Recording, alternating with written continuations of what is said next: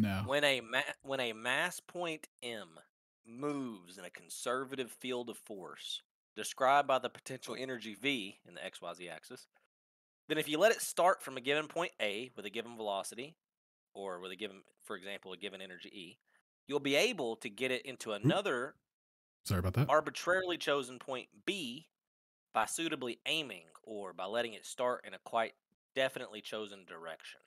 Okay. There is in general one definite dynamical orbit which leads from A to B with a given energy. So you got point A, point B. There's one orbit with a given energy to get there. This orbit possesses the property that del times the integral from A to B of 2t dt equals 0. Equation 1. Mm. And is defined by this property, Hamilton's principle, in the form given to it by Maupertuis. Here, Oh. capital T means the kinetic energy of the mass point, and the equation means consider the manifold of all orbits leading from A to B and subject to the law of conservation of energy. Kinetic energy T plus velocity V equals energy E. Among them, the actual dynamical orbit is distinguished by the fact that for it and for all infinitely adjacent orbits of the manifold, the integral from A to B has the same value up to small quantities of the second order.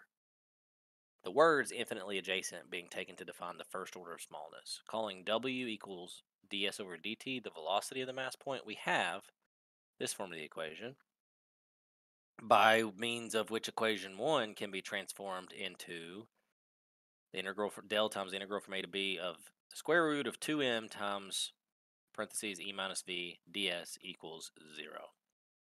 This form has the advantage that the variational principle is applied to a purely geometrical integral, which does not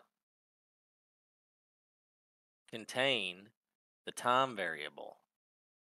And further, that the condition of constant energy is automatically taken care of. Wait, so he took time out of it. Okay.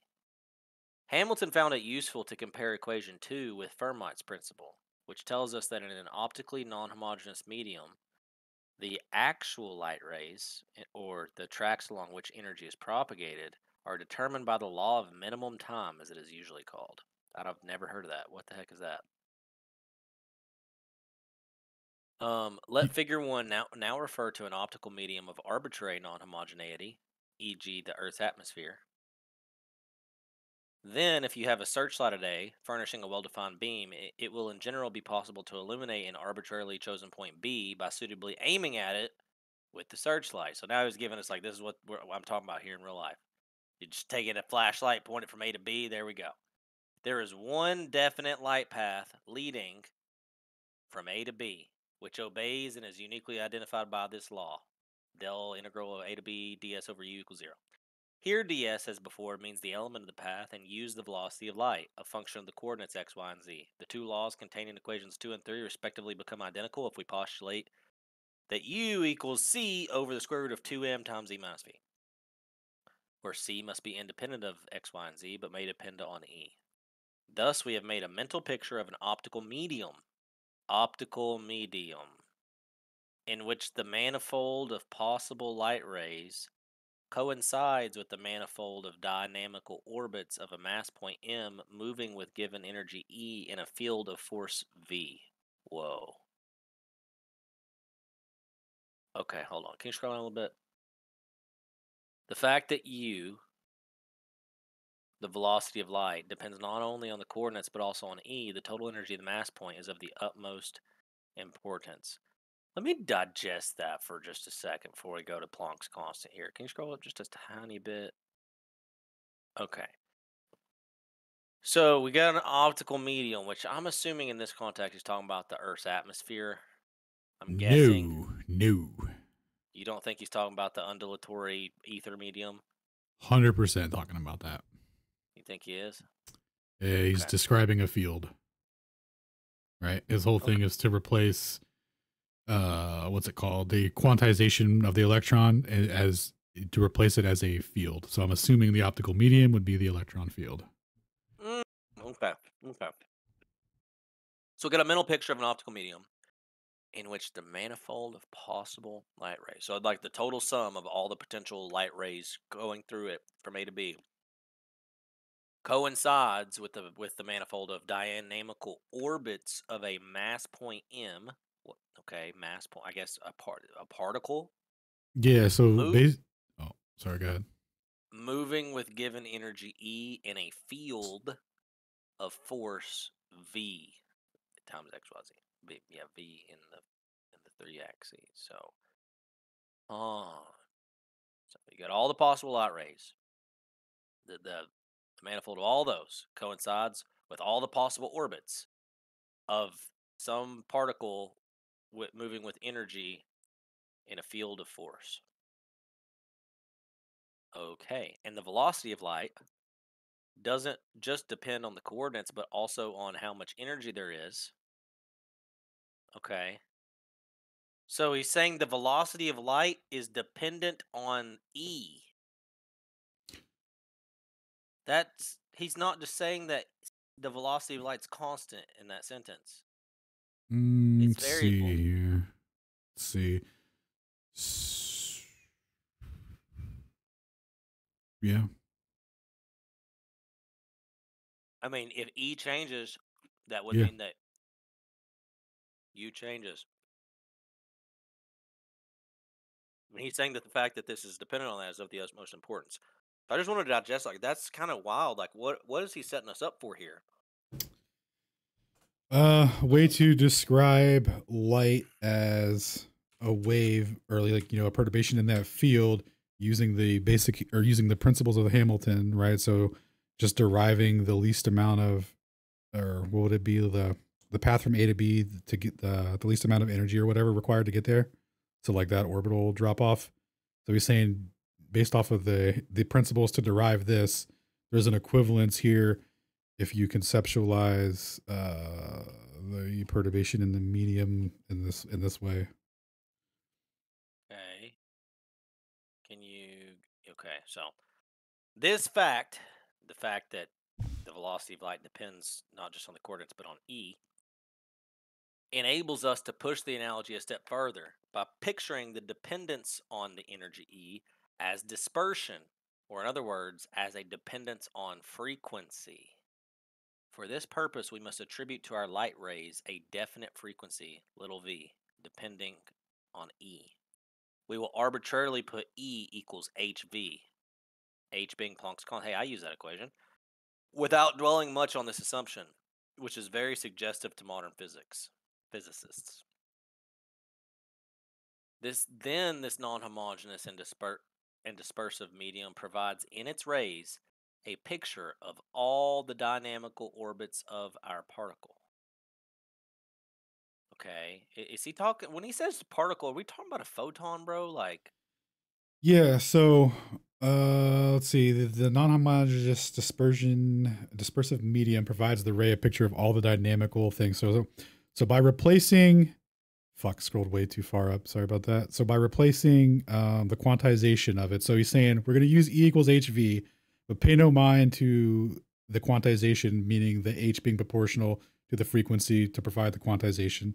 He's saying just say that the energy is proportional to the vibrational frequency and leave it at that, and we could derive the whole thing from the Hamiltonian. So instead of having to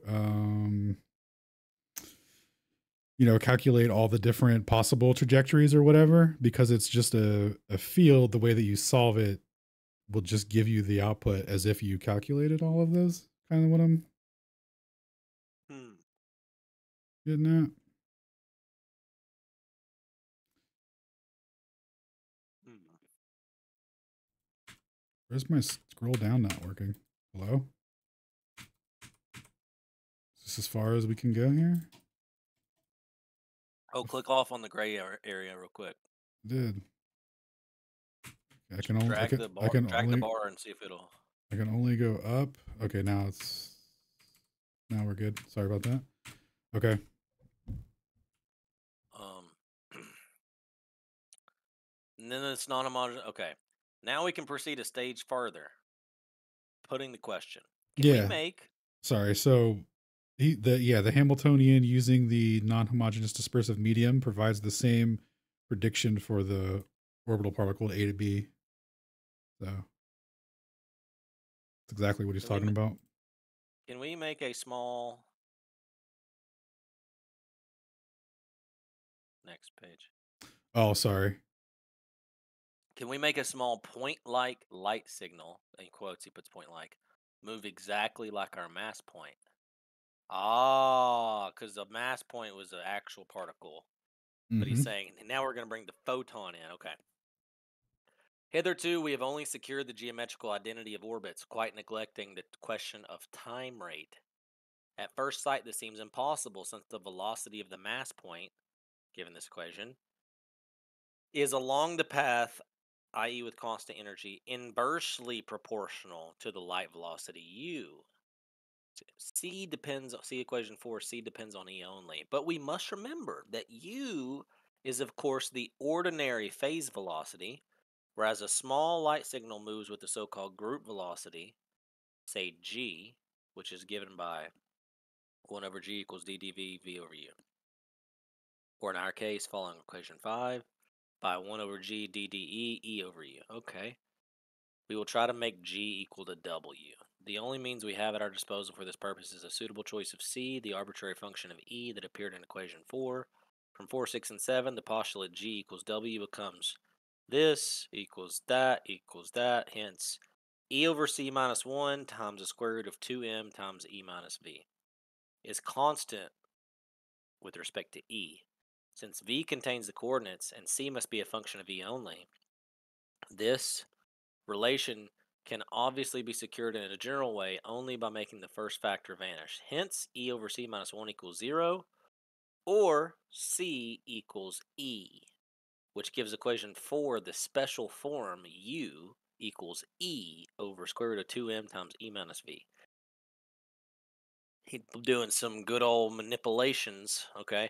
This assumption about phase velocity is the only one which will secure absolute coincidence between the dynamical laws of motion of the mass point and the optical laws of motion of light signals in our imagined light propagation. Hmm. Hmm. It is worthwhile mentioning that according to equation 8, U equals energy over momentum, equation 8 prime. There's still one arbitrariness in the definition of U, vis-a-vis E may obviously be changed by an arbitrary additive constant if the same constant is added to V. This arbitrariness cannot be overcome in the non-relativistic treatment, and we're not going to deal with the relativistic one in the present lectures. Okay. Now, the fundamental idea of wave mechanics is the following. The phenomenon of which we believed we had given an adequate description in the old mechanics by describing the motion of a mass point by giving its coordinates xyz as functions of the time variable t is to be described correctly according to the new ideas by describing a definite wave motion which takes place among waves of the type considered, or of the definite frequency and velocity, and hence of the definite wavelength, which we ascribe to what we called light in the preceding.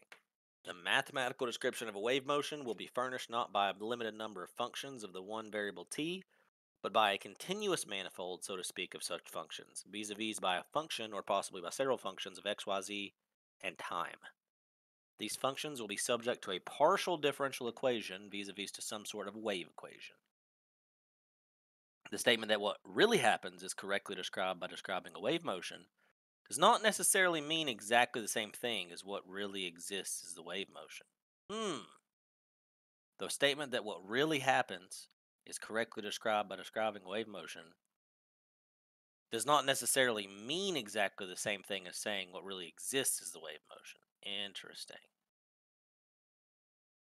So he's drawing a distinction between what's happening, since it's being correctly described by wave motion, as to what really exists as being the wave motion. Interesting. We shall see later on that in generalizing to an arbitrary mechanical system, we are led to describe what really happens in such a system by a wave motion in the generalized space of its coordinates, Q space. What? generalized space of its coordinates? I mean, generalized space. Uh, So if the la- I'm if I'm not mistaken, I think that's just some place for the system, just some coordinate. okay. Though the latter has quite a definite physical meaning, it cannot be very well be said to exist. Hence, a wave motion in this space cannot be said to exist in the ordinary sense of the word either. Ah, he's saying it's a mathematical construct, so I can't say that it's actually physically real and it exists. I'm just describing. Okay. It is merely an adequate mathematical description of what happens. It may be that also in the case of one single mass point, with which we are now dealing, the wave motion must not be taken to exist in too literal a sense, although the configuration space happens to coincide with ordinary space in this particularly simple case. All right, that was point one. Who is he Okay. lecturing to, bro? University of it was in like the second page or something. That's cool because his title for a lecture is like an equivalent to a thesis project for like 10-year PhD study. And he's like, yeah, this was a Tuesday afternoon in an hour.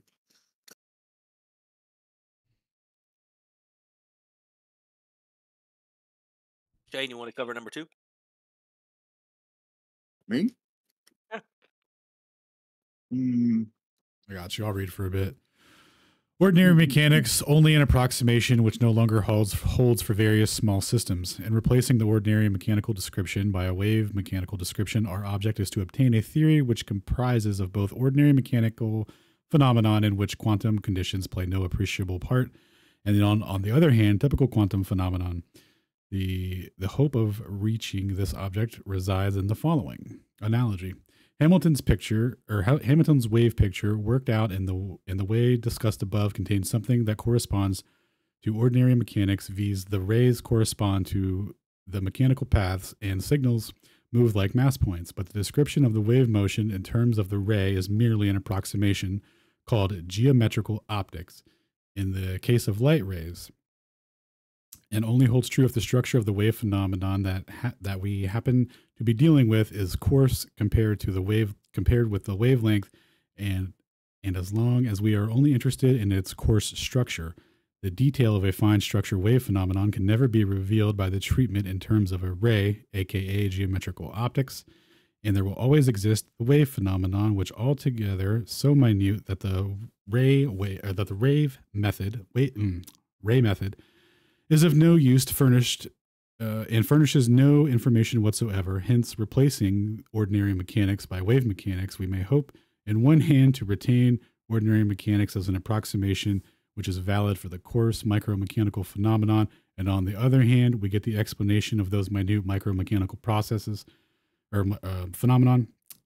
Let's see, motion of electrons in atoms with about which ordinary mechanical processes was quite unable to give any information. At least it was unable to do so without making artificial accessory assumptions, which really formed much more which formed a much more important part of the theory itself rather than the mechanical treatment itself. Very cool. Let's see. This step, which leads away from ordinary mechanics to the wave mechanics, is advanced similar in kind to Huygens' theory of light, which replaced Newton's theory. We might form a symbolic portion. Ordinary mechanics with a ratio to wave mechanics equals geometric optics equals undulatory optics. Nice. Typical quantum phenomenon are analogous to typical wave phenomenon like diffraction and interference. For the conception of this analogy, it is of considerable importance that the failure of ordinary mechanics does occur in dealing with very tiny systems. We can immediately control the order of magnitude at which the complete failure is to be expected, and we find that it is the exactly right one. The wavelength, say lambda of our waves, is seen in equation 5 and 8. And we have equation 9 here, which gives the wavelength for the old lambda, i.e. Planck's constant divided by the momentum of the mass point. Now, take for the sake of simplicity a circular orbit of the hydrogen model of a radius a, not necessarily a quote-unquote quantized one. Then we have by ordinary mechanics without applying quantum rules, some equation that I'm not going to read, even though it's a pretty simple one. I'm already past it. Where n is any real positive number for Bohr's quantized circles would be 1, 2, or 3. The occurrence of h in the latter equation is for the moment the only convenient way of expressing the order of magnitude. Combining the last two equations, we get lambda over a equals 2 pi over n. I'll go ahead and read that one for free. In an order, now in order that we may be justified in application of ordinary mechanics, it is necessary that the dimensions of the path calculated in this way should turn out to be large compared to the wavelength. This is seen to be the case as long as the quantum number, quote unquote, n is large compared to unity. As n becomes smaller and smaller, the ratio of lambda to a becomes less and less favorable. Complete failure of ordinary mechanics is expected precisely in the region where we meet with it, viz., where n is the order of unity, and as it would be for the orbits of a normal size of an atom of 10 to the minus 8 centimeters. Section 3. Bohr's stationary ether levels derived as frequency or proper vibrations of waves. Let us now consider the wave mechanical treatment of a case which is inaccessible to ordinary mechanics. Say, to fix our idea, the wave mechanical treatment of ordinary mechanics is called motion of the electron in the hydrogen atom. In what way are we to attack this problem? Well, in a very much way we would attack the problem of finding the possible movements or vibrations of an elastic body. Only in the latter case, the problem is complicated by the existence of two types of waves, longitudinal and transverse. To avoid this complication, let us reconsider an elastic fluid contained in a given enclosure. For the pressure P, we should have the wave equation given by equation 10, where U is the constant velocity of propagation of the longitudinal waves. The only possible wave it says the only wave possible in this case of a fluid. Case of a fluid, the longitudinal. Is that the peaks and valleys one, or is that the longitudinal is along the direction of motion, and transverse is across perpendicular across the direction of motion. Okay. Like running across the street that you're driving down. Gotcha. All right. We should try to find the most general solution for this partial differential equation that satisfies certain boundary conditions at the surface of the vessel. The standard way of the standard way of solving this is to try this equation, which gives for psi the equation 10 prime, where psi is subject to the same boundary conditions as p. We then meet with the well-known fact that the regular solution psi satisfying the equation and all boundary conditions cannot be met for all values of the coefficient of psi, i.e. all frequencies nu, but only for an infinite set of discrete frequencies, nu sub 1, nu sub 2, nu sub 3, et cetera, all the way to nu sub k, which are called for the characteristics or proper frequencies of the problem or the body. Eigenfrequency. Yeah, dude, Volkswagen or whatever. So call psi k the solution, ordinary unique apart from the multiplying constant that belongs to v or nu sub k. Then, since the equation and the boundary conditions are homogeneous, equation 11 will, with arbitrary constants, c sub k and theta sub k, will be a more general solution, and will indeed be the general solution if the set of quantities psi k and v nu k is complete. For physical applications, we shall of course use the real part of the expression of equation 11. You don't want to use that fake part. You want that real stuff. All right. Let's see here. In the case of the waves, which are to replace our thought of motion of the electron, there must also be some quantity p subject to the wave equation, like equation 10. Though we cannot yet tell the physical meaning of P, let us put this equation aside for the moment. In equation 10, we shall have to put C above equation 8.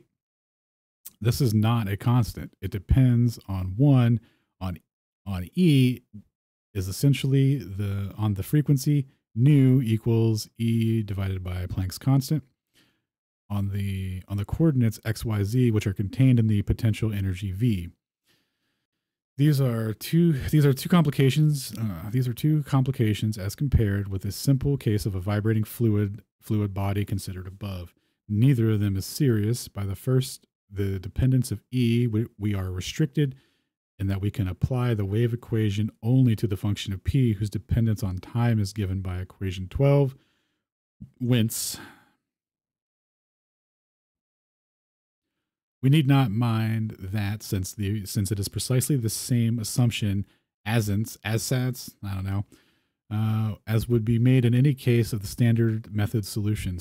Substituting from equation 12 and equation 8 and 10 with replacing the letter P by psi to remind us now just before we are investigating as a function of the coordinates only, we obtain equation 13. We now see that the second complication, the dependency of U in V, or U on U on V, i.e. on the coordinates, merely results in a somewhat more interesting form of equation 13 as compared to equation 10 prime, the quantity of multiplying psi being no longer a constant but depending on the coordinates. This was really to be expected since the equation was to embody the mechanical problem. This was really to be expected since an equation that is to embody the mechanical problem cannot very well help containing the potential energy of the problem. The simplification of the problem, quote, mechanical waves, or quote, mechanical, end quote, waves as compared to the fluid problem consist in the absence of the boundary conditions. I thought the latter simplification fatal when I first attacked these equations or questions. Being insufficiently versed in mathematics, I could not imagine how proper vibration frequencies appear without boundary conditions. Later, I recognized that a more complicated form of coefficients, i.e., the appearance of V, takes charge, so to speak, of what is ordinarily brought about by boundary conditions, namely the section of the definite values of E. I cannot enter into this rather lengthy mathematical discussion here, nor into the detail of the process of finding the solutions through the method that is practically the same as the ordinary vibrational problems, namely introducing an appropriate set of coordinates, e.g. spherical or elliptical according to the form, the function of V, and putting psi equal to a product of the function, each of which contains a one coordinate only. Shoot. I will set the stage of the result straightforwardly for the case of the hydrogen atom. Here we have put equation 14, R being the distance from the nucleus. Then it is found that not for all, but for only the following values of E is it possible to find the regular valued, the regular one valued of the finite solution psi, and given by equation 14 prime, section B. Let's see. The constant is the same as equation 14 and is in non-relativistic wave mechanics. These are my favorite type of wave mechanics. Go ahead and highlight that. Meaningless except, let's see, the constant's in the same as equation 14 and is meaningless except that we cannot very well give the value which is usually adopted for the sake of simplicity, V is 0. For then all the values A would become negative, and a negative frequency, if it means anything at all, means the same as a positive frequency of the same absolute value. Then it would be very mysterious why the positive frequency should be allowed but only get a discrete set of negative ones. But a question of this constant is of no importance here. You should see that our differential equation automatically selects as allowed E values A. The energy levels of the elliptical orbits quantized according to Bohr's theory, and B, all energy levels belonging to hyperbolic orbits. This is very remarkable. It shows that whatever waves may mean physically, their theory furnishes a method of quantization which is absolutely free from arbitrary postulates That is, or quantity must be an integer. That this or that quantity must be an integer. Oh, thank you. Just to give an idea of how the integers occur here, if e.g. phi is an azimuth angle, then the wave amplitude turns out to contain a factor of the cosine of m phi. M being an arbitrary constant, then m must necessarily be the chosen integral, since otherwise the wave function would not be single valued. You will be interested in the form of the wave function psi, which belongs to the e values mentioned above, and will inquire whether any observable facts can be obtained by them. This is the case, but the matter is rather intricate. Ah, that was lecture day 1. Good job. Cursory, easy. It's But too bad second lecture.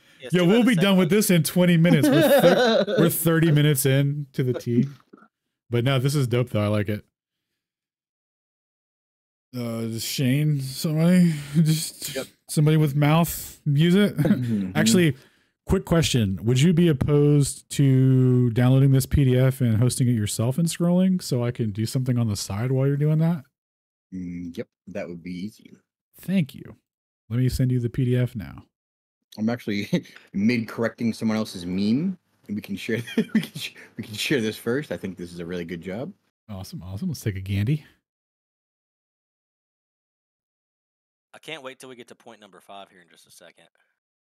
Pizio, have you pre-read? Are you pre-Duncan? No, I'm just looking at the. Oh, just excited. Oh, gotcha.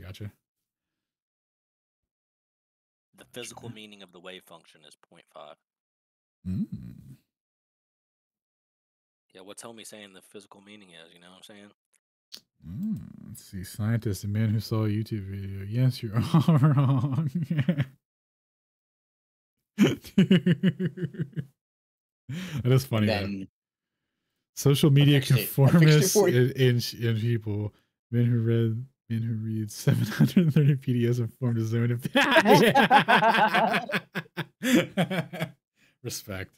All right, where's the PDF? All right, it's scroll up to 2:27 past the hour.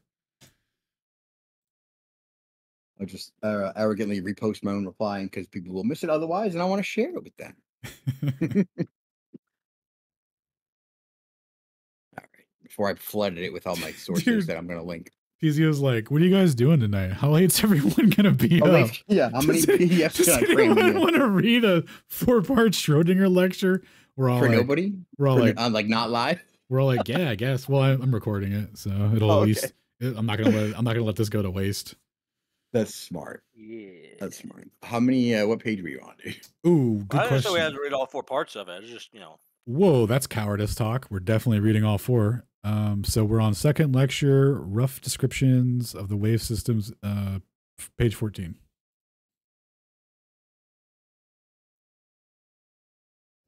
Yeah, you think it's slow, but it's so dense.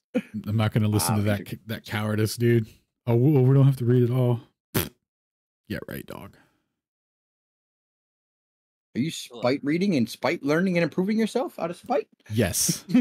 Great. Well, it's the best reason. That's exactly what's happening right now. It's like, let's go through all 50-something pages. It's like, well, I mean. Well, I'm so determined that you suck that I'm going to make all the improvements to myself. Not for me. To fuck with you. I'll show you. You want to hit good old F11 for us? Oh, okay, never mind. What? Oh, God. Hotkey with my left hand, or my mouse has macros. Oh, bro. please, for the love of God, hit F11. Please. Oh, thank you. My anxiety was go. Whew. Thanks, Pizio. I saw those tabs and whew. All right, yes. So page 14, my dude. Oh, you found it. You're on it. Nope. Wait. Yeah, you're good. You're good. Go ahead. I got half a pipe. Hold on. Same. Wait. If I start reading now, I'll definitely cough in a minute. Let's see. I go for it. Fuck it. The rough description of the wave systems in the hydrogen atom, degeneracy, perturbation. Feel like that right there, that title is not like a lecture hall class thing. It's like, this is my primary thesis after 12 years of dedicated research and it's going to be my doctorate. The chief property of the amplitude function is that those which belong to the discrete set of values E sub n, elliptical or elliptic orbits, fall off very rapidly with the distance from the nucleus. It's like an exponential e to the constant r. E to the constant, what constant? So what the hell is that, dude? It's some number, some constant. E to Con, the negative something r, like con, 2r, 4r, 10r, 12r. constant dot r. What the hell notation is that? It's short for constant. Mm-hmm. That part I got. What's with the? Oh, it's just abbreviating. That's a period. It's not part of it. Okay. Which practically restricts them to a region of precisely the same order of magnitude as the corresponding Bohr orbit. The others, which belong to hyperbolic levels, fall off much less rapidly, viz. Only like r to the -1. The detailed behavior of the elliptic functions within the said region cannot very well be described in a unique way for the following reason. To one value E sub n, there belongs in general not only one, but precisely n squared independent solutions of the wave equation. From the mathematical point of view, this is an exception due to the particular form of the potential energy V, especially in its spherical symmetry. This multiplicity of solutions belonging to one proper value corresponds to the well-known multiplicity of orbits belonging to the same energy level in Bohr's theory. It is there called degeneracy, and we will keep this expression in wave mechanics also. Now, since the equation is linear and homogeneous, any linear aggregate with quite arbitrary coefficients will also be a solution belonging to the same proper value. It is well known that in such a case, no set of solutions is in any way distinguished from any other set derived from the first by forming a set of independent linear aggregates equal in number to the first set. By this process of forming linear aggregates, we can reach solutions which exhibit a very different behavior. We give an example from a set of solutions whose node surfaces are concentric spheres, coaxial cones, planes passing through the cone axis. You can form other solutions in which the concentric spheres and coaxial cones are replaced by two sets of conformal paraboloids. This is only the simplest of cases. In general, taking arbitrary coefficients, the system of node surfaces will be much more complicated. This multiplicity of solutions, or as often said, the proper values, which by the way is well known from ordinary vibration problems, is one of the utmost importance in the case of the atom. If there is no multiplicity, for the lowest frequency n equals 1, then a slight alteration of the potential energy V corresponding e.g. to the application of a weak external electric field will cause nothing but a slight displacement of the proper value and a slight alteration of the proper solution. Just as a small piece of metal attached to a tuning fork would slightly alter its pitch and its form of vibration, but a multiple, say a fold proper value shows its actual multiplicity in this case in that it splits up into a slightly different proper values, into a slightly different proper values. Every one of them has now, or alpha, whatever, has now a quite definite proper function, which differs very little from a quite definite linear aggregate of the proper functions that belong to the multiple value. This splitting up may, theoretically, be caused for the very slightest disturbance, yet may differ widely for two disturbances that are different in character. For instance, a homogeneous electric field produces the parabolic node surfaces mentioned before, whereas a magnetic field produces the spheres and cones. It need hardly be said that this splitting up corresponds in the two cases just mentioned to the splitting up of the hydrogen lines in the Zeeman and the Stark effects. The displacement of the lines is quantitatively described by the new theory, just as it was by the older one. But something more is described, which was inaccessible to the older theory, namely the state of polarization of the lines, their intensities, and in particular, the absence of a lot of lines which we should all expect to appear if we took into account all the possible differences of the split energy levels. We shall see this presently. The physical meaning of the wave function, explanation of the selection rules, and of the rules for the polarization of spectral lines. Is this a whole new lecture? No, it's just a section. The high importance of the perturbation effects consists in the fact that as soon as the degeneracy is removed, we have to deal with uniquely defined proper functions. We use something epsilon sub k, some Greek thing sub k, and now more easily test any hypothesis about the physical meaning of a quantity called that thing again. So somebody, Isn't that Devil's Pitchfork? psi? Dude, it could be anything. I think Can I it's just sigh? I'm going to call it psi. Called psi. Let us, physical meaning of the quantity called psi. Let us call E sub k equals h v sub k and psi sub k of x, y, z, the proper values, proper frequencies, and proper functions of a problem whose potential energy v we suppose sufficiently unsymmetrical to do away with all degeneracy. Then psi equals the sum of, well, let's see. Dude, I forget all that notation. C sub k, psi sub k, c squared times pi times I times v sub k, t to the t plus theta sub k all over k or something? Or I missed a k. With arbitrary constants would describe the most general vibration of the system.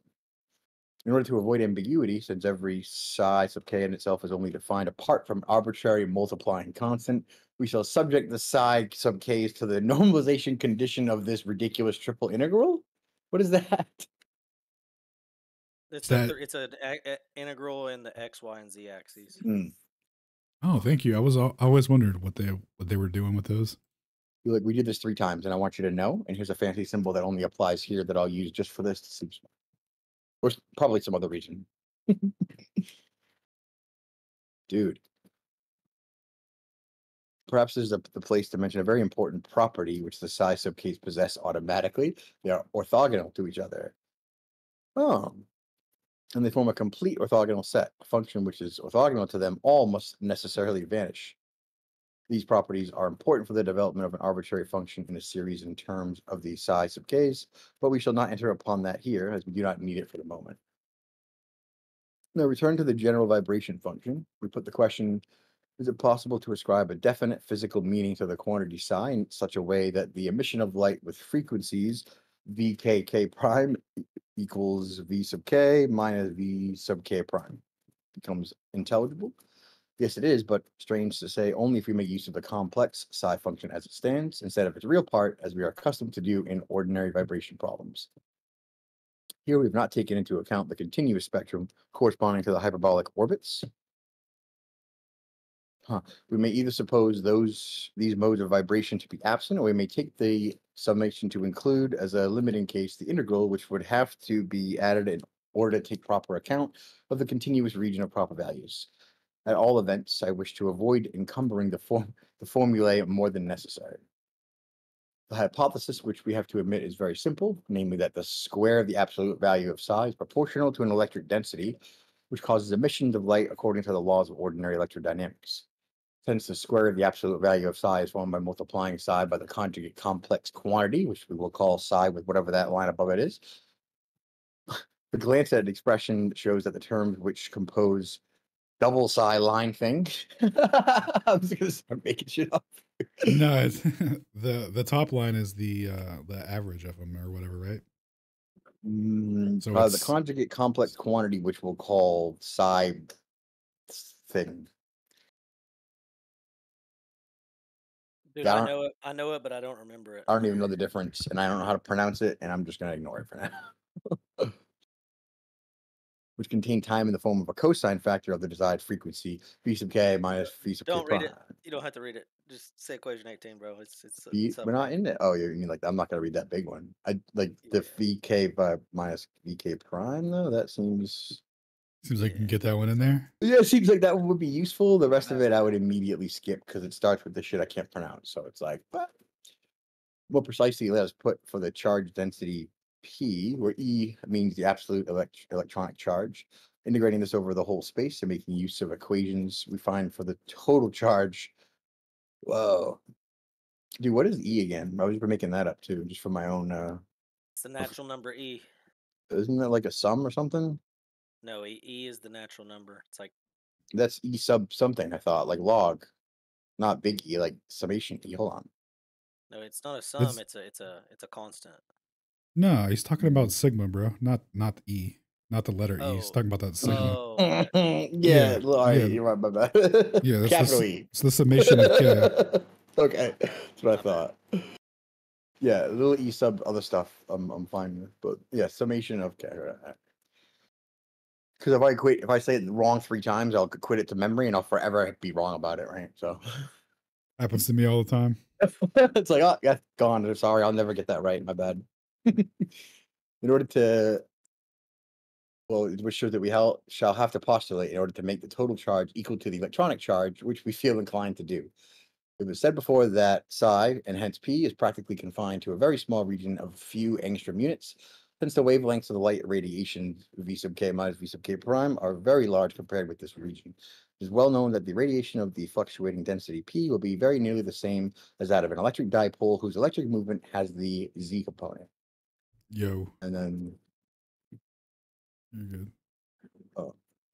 similarly formed x and y components. Calculating m sub z from that equation, we find after an easy reduction, yada, yada, yada, here alpha k sub prime is an abbreviation for the following constant. That's a constant? And means a sum over all the pairs k and k sub prime. Hence, the squares of these integrals and the corresponding integrals relating to the x-y directions determine the intensity of emitted light of frequency. Forget what the lines mean. The intensity is not determined by them alone. The amplitude constant c sub k also come into play, of course, but this is quite satisfactory. For the integrals alpha k sub and k sub prime are determined by the nature of the system, Oh, the i.e. by its the lines are absolute value. Right. I knew that was an easy one. I was like, For the integrals a k and k sub prime are determined by the nature of the system by its proper functions, regardless of its state. A sub k and k sub prime is the amplitude of the corresponding dipole, which would be produced by the proper vibrations psi k and psi k prime if only these two were excited and with equal strength, which would equal k sub c sub k prime equals 1 over the square root of 2. Huh. The first sum is of no interest to our investigation of the emitted radiation, since it means a component of electric moment that is constant in time. The correctness of our psi hypothesis has been checked by calculating the alpha k and k sub k prime in those cases where the psi sub k's are sufficiently well defined, namely in the case of the Zeeman and the Stark effects. The so-called rules of selection and polarization and the intensity distribution on these patterns are described by the alpha k sub primes in the following obvious way, and the description is in complete agreement with the experiment. The absence of a line which might be expected to occur, selection rule, is described by the vanishing of the corresponding alpha k and k sub prime and of the two other constants relating to the x and y directions. The linear polarization of a line in definite direction is described by the fact that only the constants alpha k sub prime relating to this direction differs from 0, whereas the two other constants vanish. I like vanishing constants and equations being derived from kinematic equivalencies or whatever. In a similar way, the circular polarization, say in the xy plane, is indicated by the vanishing of the z constant, the equality of the x and y constants, and a phase difference of pi over 2 between the corresponding cosine functions in that equation. Finally, the intensity relations between the non-vanishing components in the Stark and the Zeeman patterns of hydrogen are correctly indicated by the relations between the squares of the alpha k sub prime in question, which is satisfactory since the assumption of the c sub k will be equal for the fine structure components of one level is very suggestive, notwithstanding our lack of knowledge of the c sub k's in other respects. Of course, it is impossible to set forth in this lecture any of the calculations that led to the results just given. They would fill pages and pages and are not at all difficult, but very tedious. Yeah, I don't doubt it, bro. In spite of their tediousness, it is rather fascinating to see all the well-known but not understood rules and hypothetical quotations come out one after another as a result of a very familiar elementary and absolutely cogent analysis, like for the fact that whatever that equation is vanishes unless n equals m. Once the hypothesis about psi has been made, no accessory hypothesis is needed or is possible. None could help us if the rules did not come out correctly, but fortunately they do. I think I have to draw attention to another fact, which was only briefly mentioned at the beginning, namely that the very fundamental frequency rule of Bohr in that equation may also be said to be explained by the psi hypothesis. Something exists in the atom which actually vibrates with the observed frequency. A certain part of the electric density distribution, or if you prefer, of psi. This might lead us to suspect. Ah. Oh, sorry. Yep. I think Hold on. I did that. Like I was like, okay, I'm with you. This might Something exists in the atom which actually vibrates with the. frequency. So like, oh, cesium oscillation and time dilation is it down to an oscillating frequency or something? Maybe. Similarly. Exactly what it is. That's how they calibrated it in the first place. Whoa, no way. So that makes Yeah. sense. Yeah. This might lead us to suspect that only the square of its absolute value and not the psi function itself has a real meaning. And this suspicion again might arouse the desire to replace the wave equation by an equation which describes the behavior of psi directly. To remove this desire, I will remind you of a case in which a similar desire might occur for exactly similar reasons, yet all of you will confess that it would be fatal to pursue it. Yeah, dude, Max, he's body bagging Max Born's squaring the wave equation right now. pages and pages of tedious math I can create means that nothing. It means nothing. Anyone can do that about anything. Max, yeah, mathematical fiction. Maxwell's equations describe the behavior of the electromagnetic vectors, but these are not really accessible to observation. The only things that are observable are the ponderomotive forces, or if you please, the energy, since the forces are caused by virtual energy differences. But all these quantities, energy, Maxwellian stresses, are quadratic functions of the field vectors. Therefore, we might desire to replace Maxwell's equations by others that determine the observable quadratic functions of the field vectors directly. But everyone will agree that this would, at all events, mean an immense complication and that it would not really be possible to do without Maxwell's equations. Is that number 6? Okay, sweet. Hold on 1 second. Had to sneeze. So can you scroll up for just a second? Yeah. So no. Sorry. Scroll up. Yeah. Yeah. So basically, this quantization of point particles, right? He's like, he's got this Bohr model, and their atom has got these shells with n numbers and all the, like this perfect planetary orbit garbage in its early conception. It's been changed since then, but and he's like, yeah, man, well, you can do that. He's like, or you could just leave this as a fully intact wave equation because it's going to capture like all these different things. He was going through intensity and all these other things that the full equation captured. But then he comes to the end and he's like, we actually physically see the physical meaning of this is there is something that exists physically in an atom that actually is moving, vibrating with the observed frequency vis-a-vis a certain part of the electric density distribution. Now, what is the electric density distribution of an atom? It would be the amount Or of electron layers or whatever? well, Ridiculous. it would be like the amount of charge distributed over like the amount of mass in the atom, right? Then So and he's like a certain part of that. So within the, material of this atom, there's charge, and within a certain part of that charge, we see like vibration slash oscillation at a particular frequency. yeah, they This, don't they lie well, right? well, dude, like, in this, when we were talking about like the four fundamental forces a couple weeks ago, after having read that one dude's paper or good chunks of it, I was like, oh yeah, dude, it kind of makes sense because you got the electrostatic, you got the electromagnetic force, which is, electromagnetism. You got gravity, which is, gravity. But then you still have the strong force and the weak force. And the weak force was said to be the this vibration, and the strong force was said to be like the rotation of like the little vortice or whatever. So I'm just thinking like, or that's what I said after reading his stuff, saying reading some of his stuff.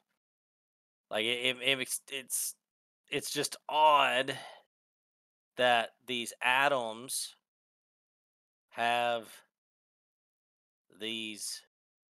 You do the three vector 3D, analyses of all their energy and everything. It's like, oh, dude, well, we found there's a proportionality between the speed of light and the energy, but all this is based on frequency, and then this frequency actually like corresponds to an actual physical vibration within a part of the atom. It's like, huh. So you're saying that the amount of energy within the atom corresponds to the rate at which it's vibrating and oscillating. Huh. over over a 1 second period of time. Into its relative density based on charge levels and maybe because if it's oscillation, dude, like you got fields that are like, all right, this is a probability cloud where we think it is that it has to be before it goes to the next probable area based on probability cloud.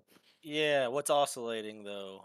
Are you saying that an electron which doesn't have So a physical position that's just like David David Laplante would say, not everything is spheres. It's not all circles. Everything's toroidal, right? So it's not a bar magnet. It's a double bowl toroidal double torus that would act exactly the same field inflection direction wise for compass readings, etc. But would in fact be the 3D representation of exactly that, the toroid. He thinks everything's toroidal. So he would say that the atom would be like a misrepresentation of that oscillating toroidal sort of field, right? If everything's based on these forces, then these forces manifest in the same pattern all the time, I guess. well, I mean, vortices are toroidal. I mean, they're like little Yeah. rings, little When you donuts. say vortices, can you draw me a picture? Because your other thing for the way the stars work was called something like that, and I was like, "That's retarded." And then I saw it, and I was like, "Whoa, that's what I have in my head."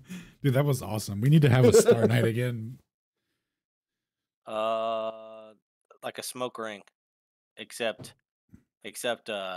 as a smoke ring spins inwards or whatever or outwards, you can imagine like it dragging like the air within outwards or inwards as well. So So make it like a bun like a cake, like a funnel cake. dude, if everything is held together by electrostatic forces, then determining a gradient of density based on the charge layer would only create the gradient that fuck, I lost it.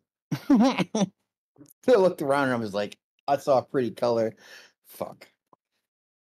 No, he's saying that the vibration is observed within a certain part Right. of the electric density Right, right. distribution. So they like great. They're like, hey, this thing has this observable phenomenon that we're gonna call a frequency or an oscillation or a rate. And what I'm gonna say it is gonna be astronomically retarded, unfounded, unscientific, unsupported, and almost retarded. But you're gonna believe it. What do you think? It's like, so we take an observation and we lie through our teeth. Like the circumference. We look at the sun and we like, okay, see those sun rays? They're actually completely opposite of that no one's ever seen, that we've never measured, but we know that's the case because that's how we determined our circumference of the Earth that we're on. And you're like, no, that's retarded too, though. Wait a second. Well, I mean, this last paragraph, I've been saying this for a while. He says Maxwell's equations describe the behavior of the electromagnetic vectors, but these are not really accessible to observation. The only things that are observable are the energy, since the forces are caused by virtual energy differences. Dude, like that's all they're able to do at the atomic scale is energy measurements. Yep.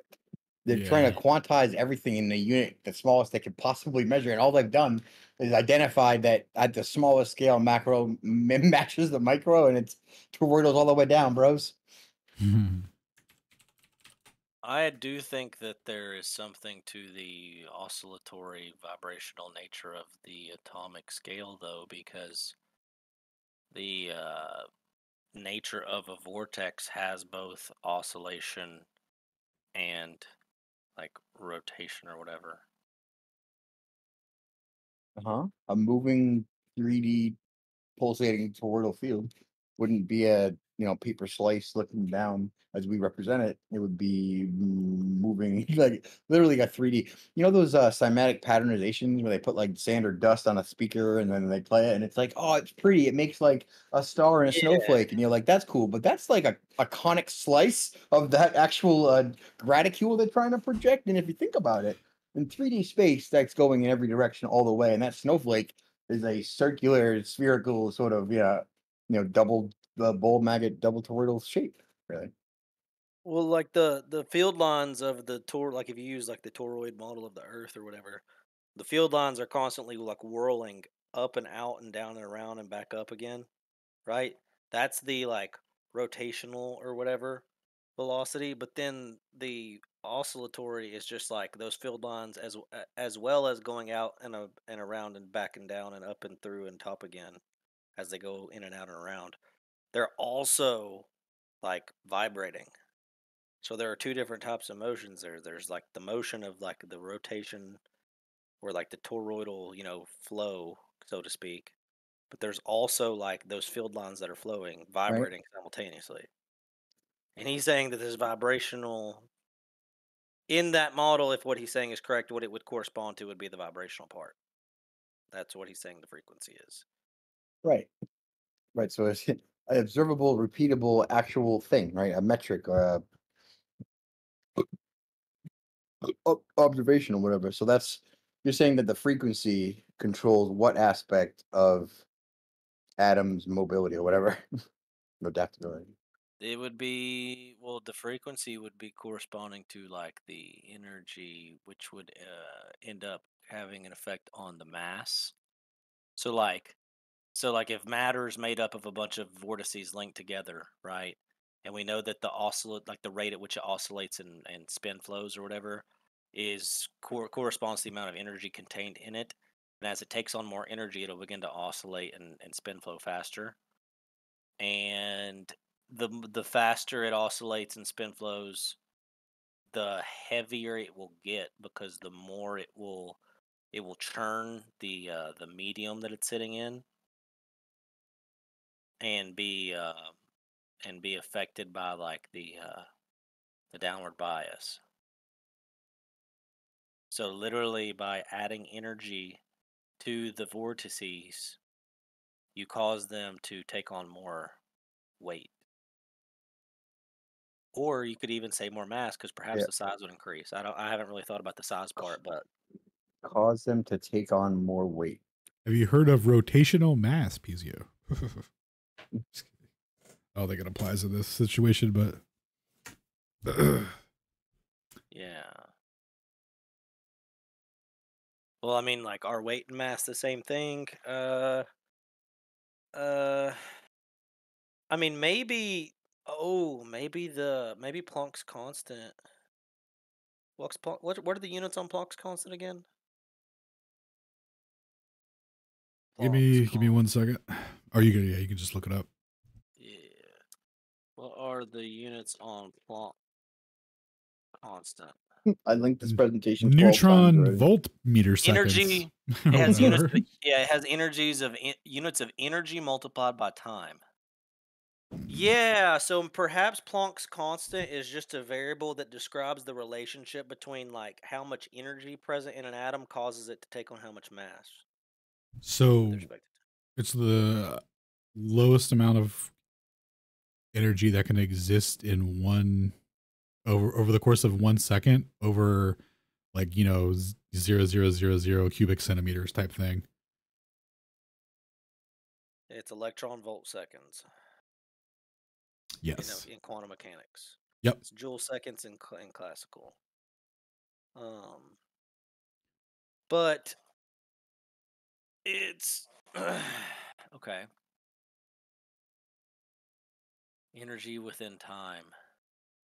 Well, yeah, because as soon as you have time, then you introduce motion, and it's like if the energy corresponds to a frequency, and it's the lowest amount of energy that corresponds to a frequency that within respect to time, then that would be within a certain amount of time, which I guess if it's in seconds, then it would be in seconds.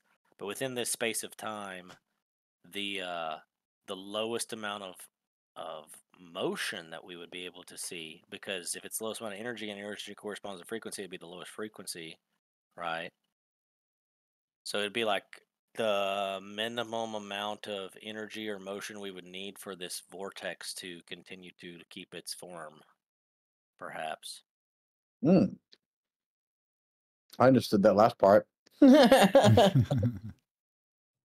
I was like, okay, I was listening to most of that, but that seemed like the. Well, dude, I mean, if you use a vortex model, There is some level of truth to mass energy equivalence because what we think of as mass is just structured charges arranged in a giant vortex ring network. Governed by the electric impulse of density caused by whatever the gradation layer of each, whatever. I'm cool with that. Yes, Density because the gradient pressure. medium, there's charges within the medium, and then they take on structured form, and then the structured form creates bigger structures than they link. And then between the four fundamental forces, they retain their form and take on weight, quote unquote. But like what we think of as mass is simply if everything's made of ether, you get this vortexual motion in the ether, which is causing the ether to be churned up and take on like shape. Those faster, I would say that the more energy it goes into it, the faster it vibrates and oscillates, and the faster it vibrates and oscillates, the more ether it churns up, and the more it churns up, the more mass it takes on into its structure. Because it's the greater amount, the more the ether that's churned up, the more ether it takes on into its structure, right? More ether is more mass. So the whole churning of the ether based on the vibratory and also like the vibratory oscillatory and the like spin flow frequencies of the vortex is what corresponds to like how much energy / mass it has, and the two are conjoined. Because I mean, you have to answer the question: what is mass, right? What's matter? I think matter is actually energy, structured energy.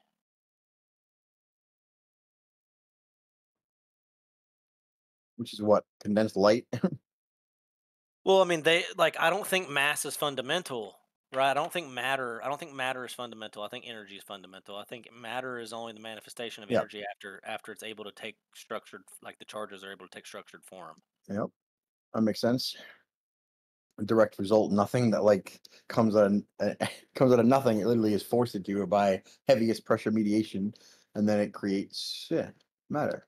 I'm cool with that. What else? Yeah, but matter is not anything in and of itself. It literally is charge that has Good. taken on structure. Yeah. Whereas in their paradigm, like matter is like a fundamental thing. Yeah. But you can also translate it into energy whenever you want, all the time, forever, and it's no takesy backsies and no problems. Yeah, they say the two are equivalent, and it's like I don't think that they are equivalent, but they are linked. They are linked. Yeah, if they said it was linked, we wouldn't disagree so vehemently. He said that motherfucker said they're equivalent, and his equation made us all seek into retardation. So, like, Yeah, they said you could set them equal to each other. look, it turns out nothing matters. You might as well just worship the devil, sacrifice your kids to Baal, and come down to the fucking owl statue and get your robe. You know, let's do it.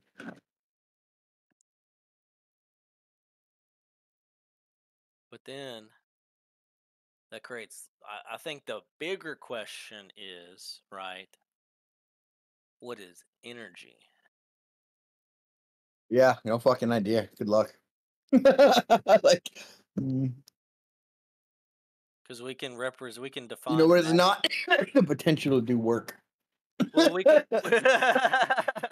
we could define matter in terms of energy, but then we have to define energy, and it's like, what's energy? It's Yeah, I like, can't. I can't do that one. Like, I don't know. That's where my brain just goes. well, I mean, energy is like motion, right? What? But energy Is like is motion? it's proportional to motion, right? Like if we have Energy is to motion as okay, It's just a live action roleplay, guys. if we have a vortex, like a little atomic vortex. You know what word you should just keep saying? Vortextual. It's great. You can have that. We have a little atomic vortex, right? And its energy is proportional to the oscillation and It's rotation. vortextual energy. That means the more motion it's doing, the higher the frequency of its oscillatory Vortexual and motion. rotational motion. And then the higher the frequency of its vortexual motion, the more energy it has. So that means the energy is proportional to motion. Man, how fucking stoned are you, bro? So baked. Yeah. So baked. I'm listening now and almost participating, but I couldn't tell you what I just said. I hear laughing like constantly. Dude, is Alan still here? Yeah, I'm listening, dog. I mean, do you see like the No. relationship between? Hold on. Hold on a second, Shane. Do you see like what the like there would be a relationship between the amount of motion within the vortex and the energy that it carries? Sure. Yeah. The momentum, right? Or I mean, it would have to be. Yeah, because Yo, Jesus, Shane, relax with the AI music, buddy. You're killing me. because the like as its frequency increases and its oscillation and vortexual motion increases, like it's carrying more energy, turning more ether, gaining more size, so to speak. Which I guess you would say is matter, but either way, that would create a proportionality. So when you say what is energy, it's like do we ever see energy that's not represented as motion, right? Because if we don't, then you could say energy is motion Static energy? or energy causes motion. Yeah, but what? Okay, static electricity. Like, what Mm. is that? No, like literally That's static energy, like non-motion, not in motion, still energy. Is that a thing? That sounds retarded as I well, say it. well, I mean, there's static electricity, but it's the static electricity itself is not. They would call it non-moving charges. Okay, but what's the charge? Well, if you look at the charge really close, wouldn't you see that the charge itself is like the elementary unit E, which is like some some amount of because you could use Planck's constant and all these different stuff to derive like the frequency or wavelength or whatever of it. Like there would Mhm. be No, it only applies to electromagnetic propagation. Planck's constant. It wouldn't apply to electricity. okay, but the fundamental unit charge E, right? Like you have a charge that's perfectly at rest. How much momentum does it have? Well, it doesn't have any because it's not moving. Okay, but what's its what's its energy? How do you measure its energy then? Like we define its energy as a constant. They do this whole isn't it a de Broglie wavelength or whatever, where it's like an electron at rest or whatever, how much energy momentum it would have? Isn't there something like what Not I'm sure. missing something? They do the rest mass. That's what it is. Rest mass. Which what even is that? What? Where you're resting in an inertial Like resting frame. bitch face, but like mass and energy not potential yet, or Yes. got my static energy resting face on. Hold on. It should be the same as your inertial mass. Because that was the that was the whole thing with Einstein making relativistic mass covariant with inertial mass. There we go. Okay. The term rest mass refers to the mass of an object when it is measured from a reference frame where the object is at rest, meaning it's not moving relative to the observer. For particles such as electrons, which are never truly at rest due to their intrinsic thermal motion or even at absolute zero temperature, the concept of rest mass still applies theoretically. So, the rest mass of an electron represents its inherent mass energy as described by Einstein's famous equation E equals mc squared, right? Even when even even when an electron is in motion, it still possesses rest mass, which contributes to its total energy. What? So that's what I'm saying. Like even if you took an electron and put it at absolute zero temperature, they say the electrons are never truly at rest. The charge is never at rest, truly. What would happen? So that's what I'm saying. Because if it was to actually go to true rest, You that would wouldn't be have any energy. that would be yeah. If it was to go to true rest, true zero Yeah. motion, absolute zero motion, absolute rest, that would be like reverting back into the inertial plane of everything is seeking that equilibrium at all times. There wouldn't be any energy. It would be zero. It would be equilibrium. So like energy is. I mean, dude, energy is motion. Well, yeah. Okay. Okay, that makes Can't think sense of with other stuff. I can't think of any instance where energy would not be related to motion. You know what I like about that? You didn't say the potential to do work, and I'm on board with that. I mean, can you think of any instance where energy would not be relative to It's- to some type of motion? It's the potential to do work or whatever. No, that sounds good. I'm in agreement. I'm following your logic. Static energy exists nowhere. Sounds retarded. Makes me hurt a little bit. My mouth is feeling weird. I'm actually kind of Okay, glad you guys so are talking about this and you're not die slow. So if energy's Nice. I don't know who if that energy's is. move if But shout out energy's to your boy.